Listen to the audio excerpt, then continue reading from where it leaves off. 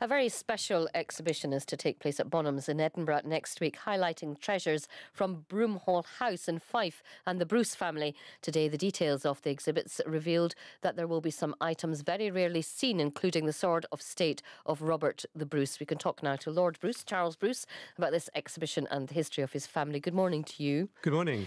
Just tell us, first of all, about the sword of state then. The sword is a 14th century item, and it came into the possession of the family really as a gift from David II, who is the son of King Robert. The Bruce line, as you know, died out after David II. So that is really where the sword originated. So is it completely 14th century? I understood that some bits of it were a bit later. It's very difficult to tell.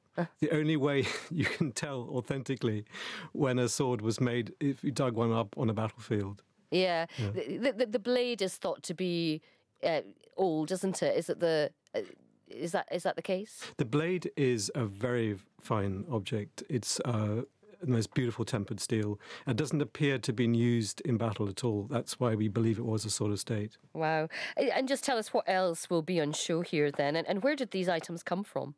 There are about 20 items, and it traces about 600 years of the family's history. They've all been chosen because they connect the family to Scottish history and around the world.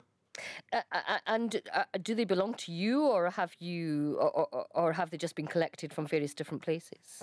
They're all in the ownership of the family, and they've come into the family through different family members going back over the last 600 years. Well, how do they make you feel when you see these pieces and you look at this sword?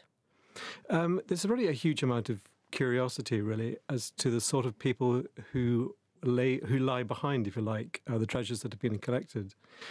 Possibly the clearest indication of the character of King Robert was not the sword, but a document like the Declaration of Arbroath, which was very much a product of his mind. Yeah, and also within the collection and what will be on show, things like a picture from a portrait rather, by Alan Ramsay of Charles Bruce, is that right? Yeah, that's a beautiful portrait by Alan Ramsay. It's from the 1760s, and it shows a man who's really at the peak of his powers, if you like.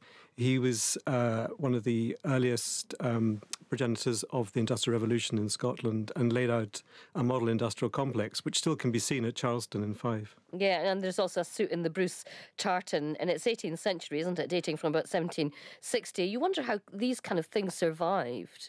Well, because we were much more careful in the past. Everything was carefully put away and kept away from the moth. Yeah, this exhibition is to promote Scottish Week in Bonhams, isn't it? Scottish Week, I believe, is in April, and right. They've given us this opportunity to put on exhibition of our own items. Is it just for a week? Is it how long? It's just for a week, okay. And I recommend everyone get down to see it in Queen Street. Lord Bruce, thanks very much indeed for joining us.